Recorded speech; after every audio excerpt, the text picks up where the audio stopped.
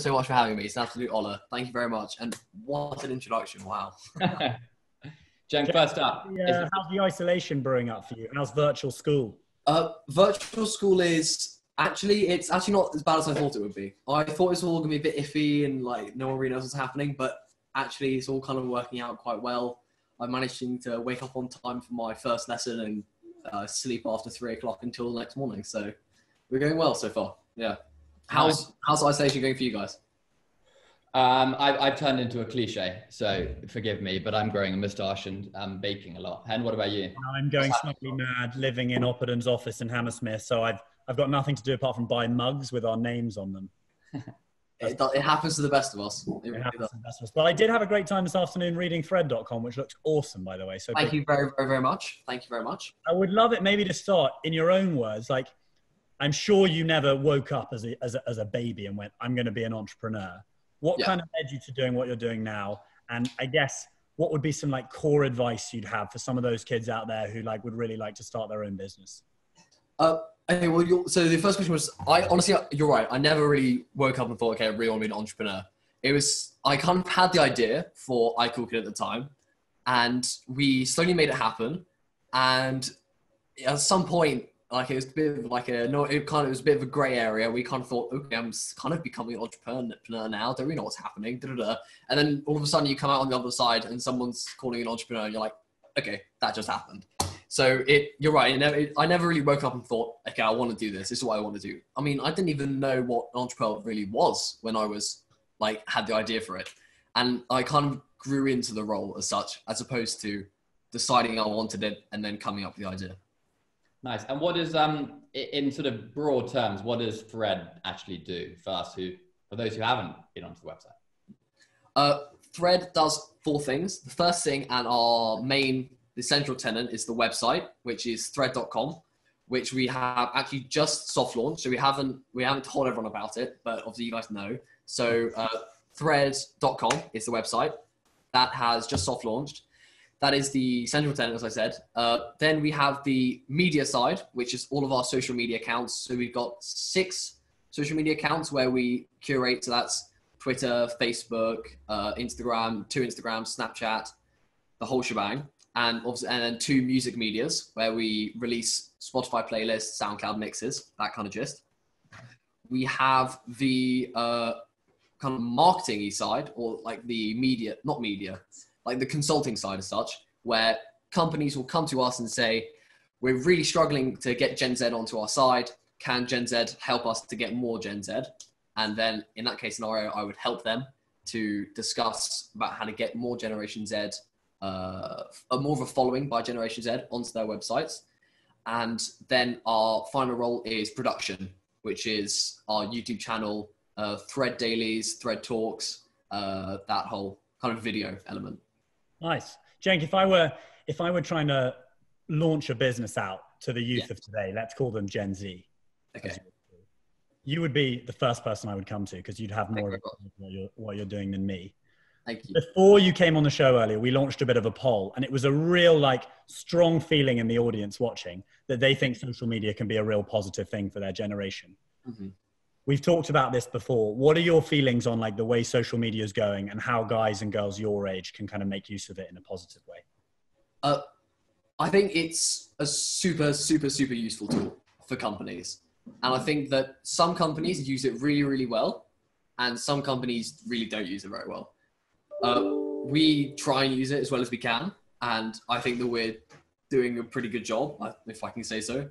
I think the way you really tackle social media as such is by really knowing your audience. So like, for instance, for like Snapchat, where we use Snapchat, we'll put like different things of like behind the scenes, our office, the guys in the office being funny, just like general, like just pretty good banter.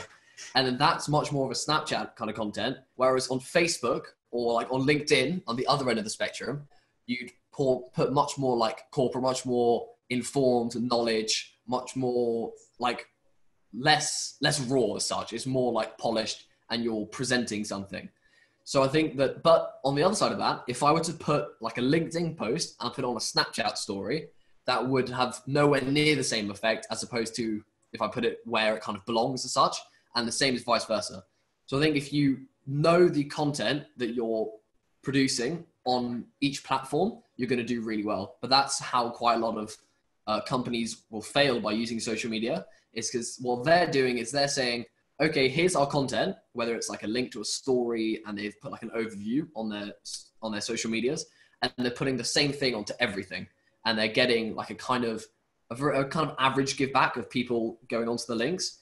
But if they kind of curate it per social media platform, I think they're going to do much better. Jenk, can I ask, has age ever been an issue, or has it ever been a barrier for you in what you do?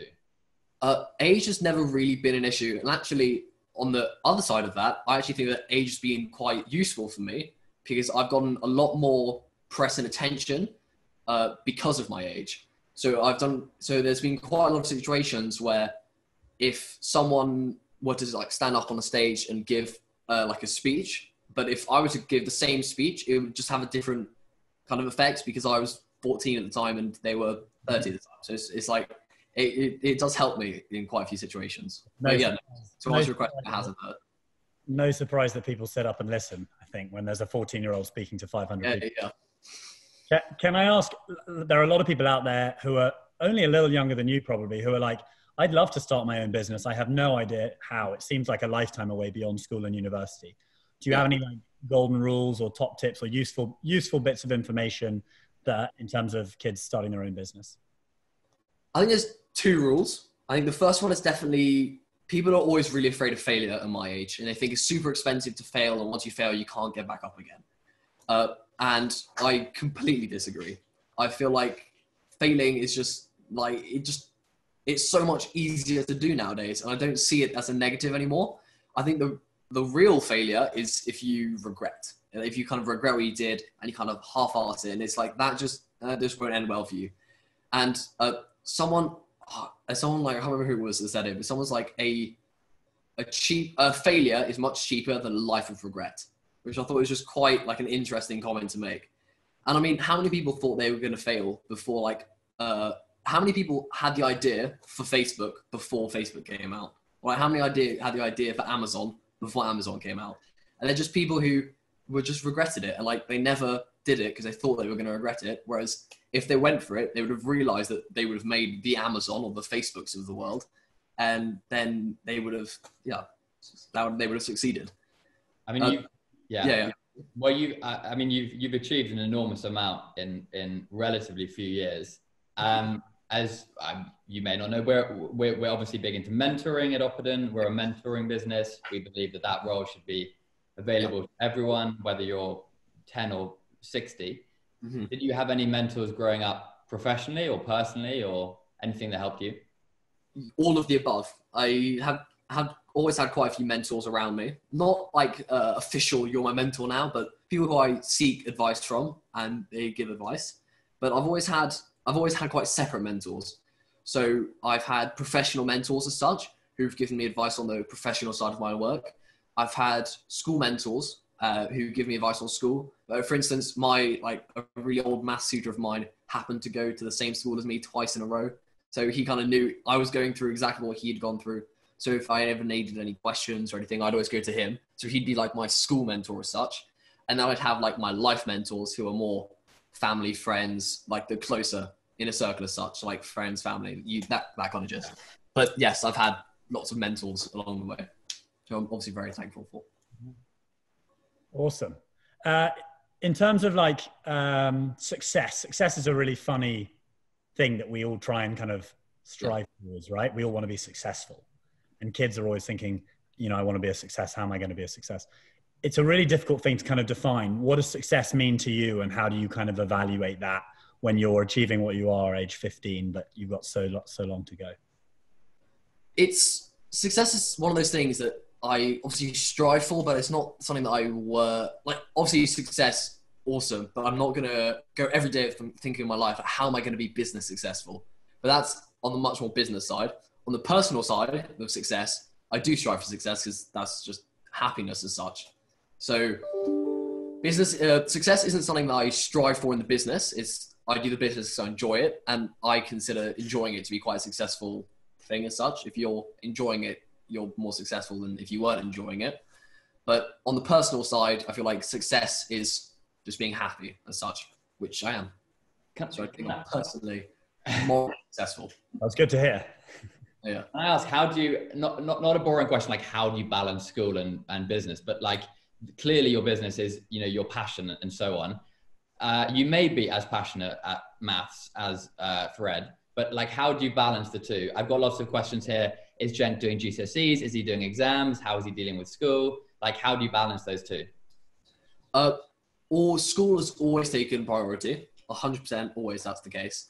I do always try and go to I put a lot of emphasis into what school I go to based on how they can help me as such, like how accommodating they'll be. So the school I'm at now is super, super accommodating. They say their general guideline is, look, you can go out, do meetings, do interviews, talks, as long as you get your work done and you come back.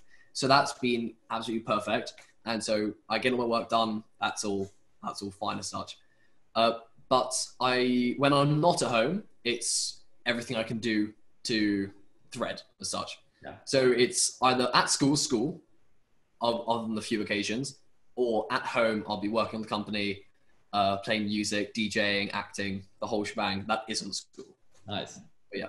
What kind of music do you DJ? I DJ generally pretty like house, commercial house, that kind of vibe. Yeah. Nice. It's a bad time to be a DJ, Jenk. It's tough. Yeah, no, it's pretty rough. To be fair, having said that, I've seen quite a lot of DJs who've been doing like live performances for hours, like Instagram lives for hours straight on their Instagram. So I thought it was quite cool, to be fair.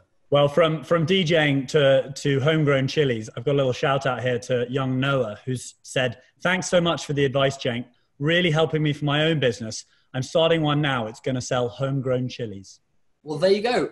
There you go, Noah. You're very welcome as such. Thanks so much. Right, Jenk, we do this with every guest. You're very kind to give us your time and come on the show. This is our sort of quick fire round, and then we're going to have a stupid game of Biscuit Face. Actually, it's not stupid. It's ready. My book is ready. So I'm going to ask you 5 questions. I've collated most of them from the Q&A. Okay. Rupert says, "Thank you so much, Jenk. You're a legend. Fantastic. Thanks you are." So this is just a quick fire round. Fire away. Okay. Favorite film? Oh God. I know the film, but I don't know what the name of it is. It's the one where they made Facebook and it's like set at Harvard. Pardon?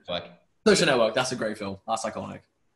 Favorite singer or group or band or DJ? Loyal Kana, the English kind of hip hop artist. I like Loyal Kana as well. What do you have for breakfast? What's like your big breakfast? I actually didn't have breakfast this morning. I woke up at 8:58 for my 9 o'clock drama lesson. So breakfast. That's not the routine we're promoting at Oppidan Talks, is it, Jenk? No, it's not. However, tomorrow I will have a large breakfast to make up for it. Exactly. Instagram or TikTok? Different things. I use TikTok to usually discover a page as such, the For You page, but I use Instagram to look at what my friends are doing. So I don't really follow that many of my friends on TikTok. Does that make sense? And I was trying to find a Supreme versus in terms of fashion, but I'm so boring that I couldn't. So what are you wearing? What is the cool stuff you're wearing these days? Okay, well, I'm actually glad you said that because my mate just sent me, he's a clothing designer and I'm wearing his top. So if I could put a little plug in for Mason Newman Studios, it's an absolutely lovely t-shirt, very comfortable, very baggy. It's a lovely fit. I am wearing some of my school trainers, which is just some pretty standard Stan Smiths. And I'm wearing some of my dad's old trousers. So that's a look for today. Got to keep it sustainable. Got to recycle. I've got to my best clothes. Precisely. Jenk, awesome. You're a legend. Thank you for joining us. Thank you so much. Before we move on to Biscuit Face, we've got a really nice comment out there too from the Horsfield family who say, thanks so much, Jenk, for DJing at the Electric Ball last year to raise funds for the NSPCC. It was I'm very, very good friends with Ed Horsfield. And if this is Ed watching it, I'm very nice to see you, Ed. I'll see you very soon. I'm sure you'll be back, kicking back in embargoes very soon. 100%. Can't wait. This is the Biscuit Face leaderboard, which for those out there while they're grabbing their biscuit has had an update. It's had a refresh. Can I ask where Bash Croft is at 13? I our few guest appearances who's actually made a decent go at this. I texted him earlier today saying I have him covered in biscuit face, but I really hope that I can do that. So some of you out there watching who are loyal to the show will know that the times have dropped for a couple of people, including Walter and myself, who are now down at 7 and 9 seconds. We actually reviewed the footage because we're putting together a biscuit face compilation. Shout out to Alex Hogg. And in that biscuit face compilation, it became evident that not only had Walter lied persistently about my time, but I had also lied about his. So there's been some quite lax timing, but we've been back through it. These are the absolute times. You've got 30 seconds max. 13 seconds to beat. Well, 30 seconds is the window, but 13 is to beat from the guest times. Obviously, if you fancy yourself with Walter too. Okay. I've got a little, what are these called? Maryland cookies. They worked well for me at 9 seconds. If you've got a big biscuit, you're very welcome to split it in half. I've cut my digestive into quarters. Yeah, excellent. Also, we'd really encourage anyone out there, stick it on Instagram, tag us in, tag in Jenk. He will get to see you doing your bit. I'll repost it if you get good time. If you get a better time than me, I'll repost it. And as we always say, the aim is in 10 years' time, you'll be out, you'll be, whatever, in the city, writing for newspapers, and you'll say, I beat Jenk Oz at Biscuit Face. Precisely. That's it. No hands. Walter's ready, team. We're going to start on 3. Wait, just to clarify, what are the rules? I haven't actually played Biscuit Face before. You start on your forehead, and you've got to get it down into your mouth without using your hands. Okay. Hands behind your back or wherever, but you basically got to nudge. And I'll give you one tip, which is don't go too quickly. It never works well. 3, 2, 1, we go. Oh, golly. You tried. Okay. Oh, no. Go on, Jenk. Oh, so close. So close. 15 seconds. Come on. Oh, it's got stuck in my eyelashes. Oh, really unfortunate. Okay, wait. I'm going for next time. Last go. 5, 4, 3, 2, 1. I was getting quite competitive about that. And you're very good at presenting. You're very good at DJing. You aren't very good at I'm not very good at biscuit face. I'm going to eat this. It's been a pleasure having you on the show. Thank you so much for joining us. Have a lovely. Thank you so much. We're really grateful. Have a great weekend. Stay safe. Thank you. Thank See you very soon.